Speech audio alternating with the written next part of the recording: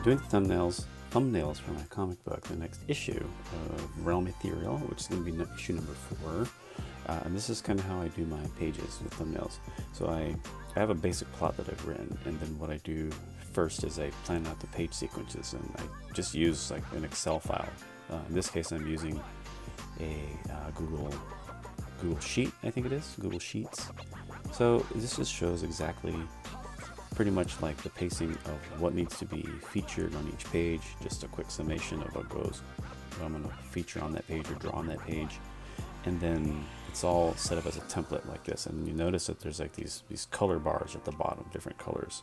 So what that does is it allows me to, when I'm doing the thumbnail here in Procreate, it allows me to then break up the sequences as I'm drawing them in the actual thumbnail based on that same color code. So if you look here, you know, there's this burgundy color little block at the bottom, and that corresponds to all the different sections that you just saw in that spreadsheet. And then of course, based on those descriptions, I then create my thumbnails.